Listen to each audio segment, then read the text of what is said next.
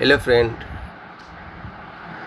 today in this video we will learn about the conversion of alcohol to halide.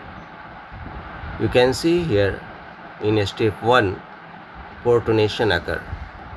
So this protonated product is a very good leaving group.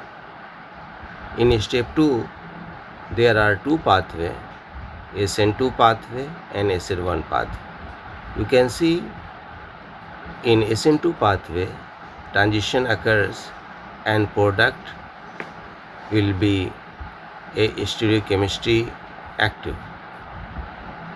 On the other hand, if it is undergo with the SN1 pathway, then formation of carbocation, that is the intermediate, and attacking of nucleophile on the center, it gives two product, that is the racemic mixture, and in this condition stereochemistry lost.